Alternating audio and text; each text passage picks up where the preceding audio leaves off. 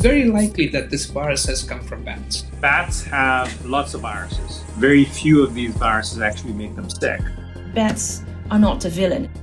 Coronaviruses are a type of virus that can spread from animals to humans and cause diseases like SARS and MERS. The latest coronavirus outbreak started in Wuhan, China. So far, it's killed almost 1,400 people and infected more than 60,000 around the world.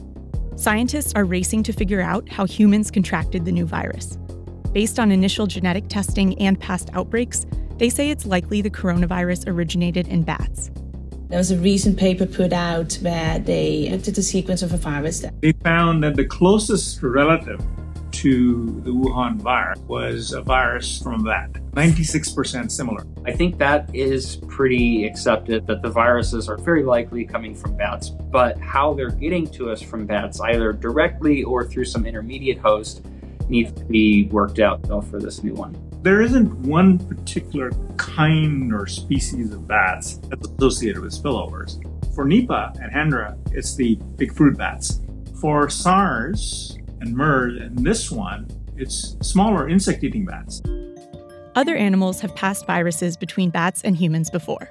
SARS really spread from civet cats into humans, but now we know that the virus at some point in time jumped from bats into civet cats. With MERS, what we think happened there is that a coronavirus jumped from bats into dromedary camels, and recently we're seeing this virus jumping from dromedary camels into the human population. Now, Chinese scientists say pangolins could be the middlemen, but their research hasn't been made public yet. Pangolins are the most trafficked animal in the world. They're basically like an armadillo with plates. So they've got these really long scales, and those scales are prized in traditional Chinese medicine. I think the isolation of this virus from pangolins is going to cause a lot of stir, because there is going to be kind of a knee-jerk reaction to say, pangolins are probably it. The more that people look at some of the genetic data, you'll get a little bit of infighting in the scientific community as to really whether or not the pangolin virus is the true direct link, or if it's just maybe another piece of the puzzle. I think we should be really cautious until we see the paper that comes out. Scientists don't need to know where the virus came from in order to develop a vaccine, but identifying the origin can help contain the current outbreak and prevent future ones. After the SARS outbreak, the government banned the sale of civet cats because we had now determined that civet cats could lead to more coronavirus exposures. So something similar could happen if, with 100% confidence, we can identify that it was this animal. Early reports linked the first coronavirus patients to a market in Wuhan where bats might have been sold as food. New testing has raised doubts about the market's role in the outbreak, but xenophobia toward eating bats has still festered. If you cook meat, you're going to destroy viruses like coronaviruses because they're not very heat stable. But either handling the animals or handling the meat or preparing the meat would certainly put you at risk. Chickens give us salmonella all the time. Do we stop eating chickens? No. Just stigmatizing a traditional practice or someone's food doesn't help the cause. It's wrong. You got to understand the science and explain it to them. Scientists do know that bats and rodents carry a relatively high number of viruses, but bats often don't get sick from them. If we can figure out why bats don't get sick, we may be able to apply it to reducing the effects of viral infection.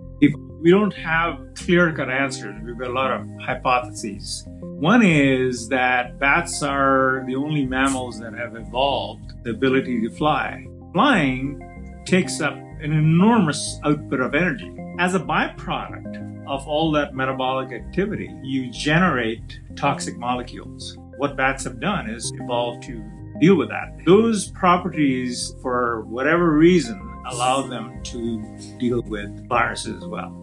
But all this is conjecture. We and other groups over the years have identified molecular mechanisms that bats have evolved that suppresses inflammation in bats. So bats have a good antiviral response that helps them control virus replication, and they have low levels of inflammation. Despite the animal's potential relationship to the new coronavirus, virologists don't want people to vilify bats, many of which are endangered. The reputation of bats is a very high concern.